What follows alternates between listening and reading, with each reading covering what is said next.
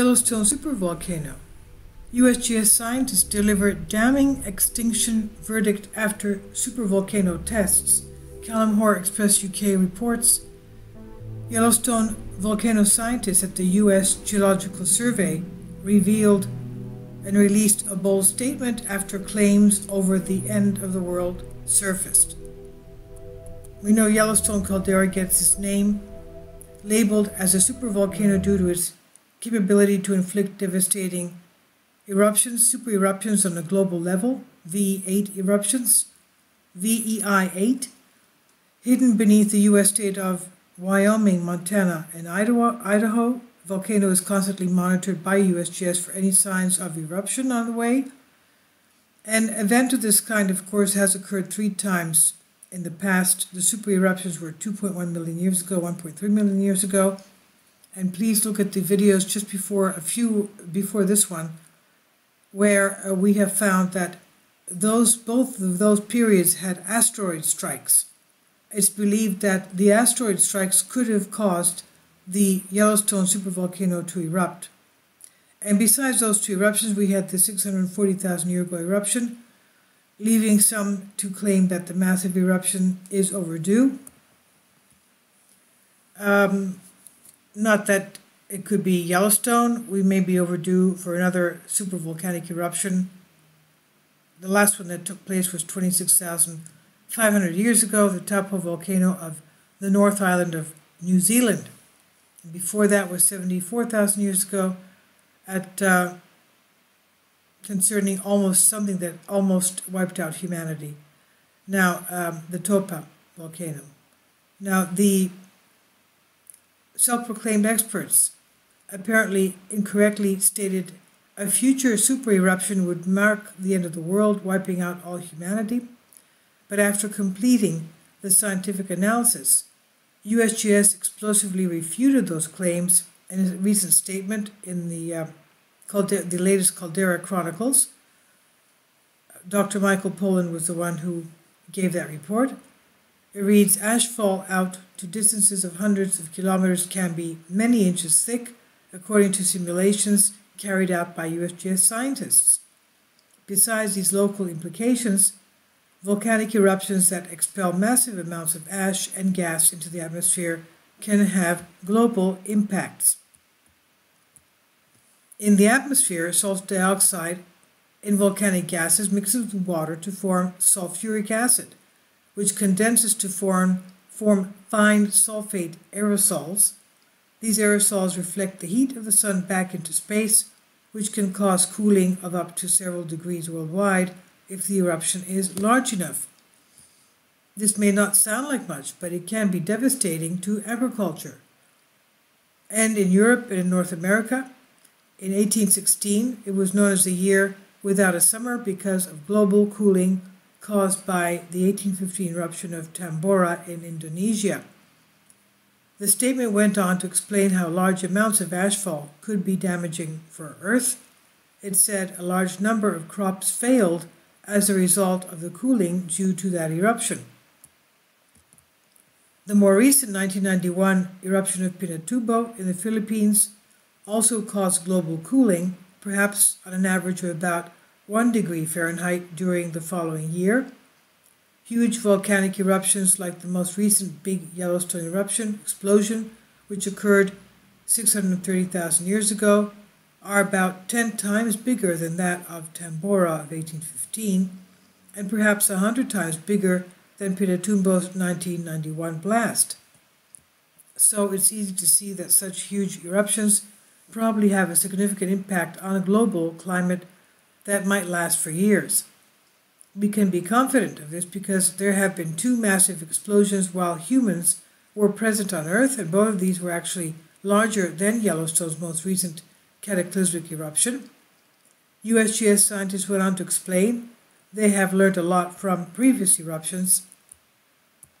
The statement continues saying, these eruptions were from Toba, Indonesia, 74,000 years ago. That was the one that almost wiped out everything. Anthropologists say that there was only about 2,000 couples. It was called a bottlenecking of humanity. Very few existed, lived through that, and they repopulated the Earth. And the last one was from Taupo, New Zealand, the North Island, New Zealand. That exploded 26,500 years ago.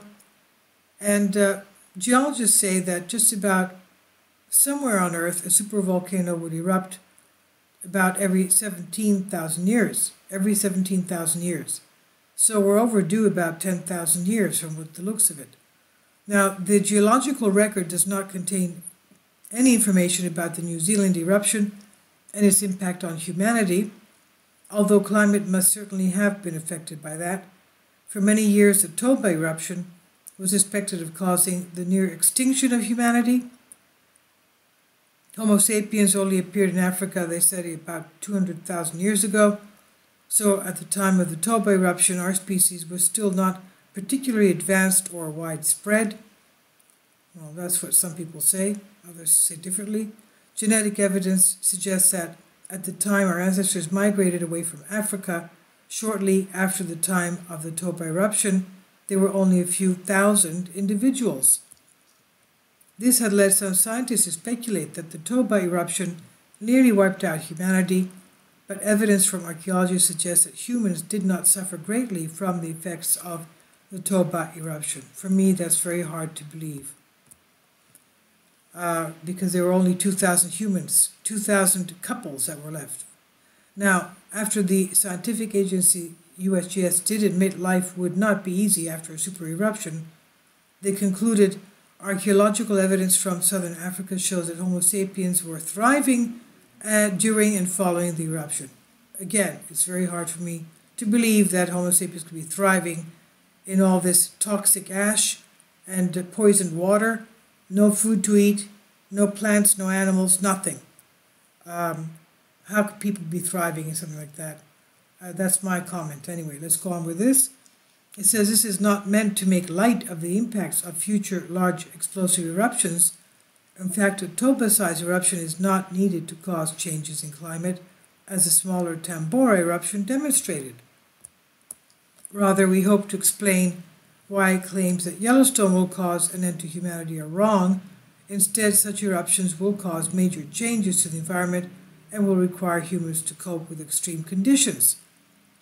Our dependency on global trade, electricity, and other aspects of modern life will be impacted and create challenges that our Stone Age ancestors did not have to deal with, but we are an adaptable species.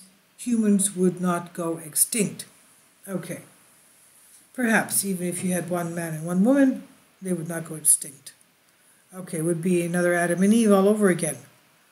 That was taken verbatim from, of course, Dr. Michael Pollan's Caldera Chronicle of USGS, the latest ones. And I'll leave links below for you for this.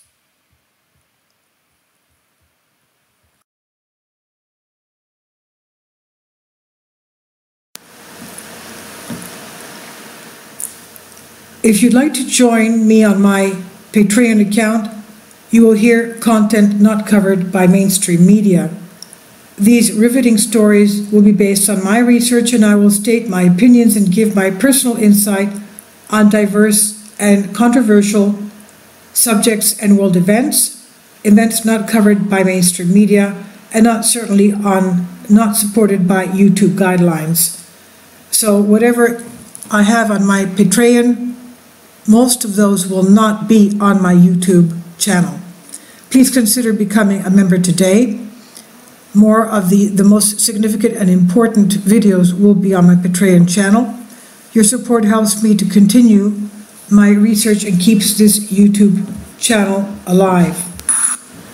And we depend on your support, your generous charity, because we help economically challenged families here in Athens, Greece, in Kapota, and we also help the young generation with university tuition and the community around our church.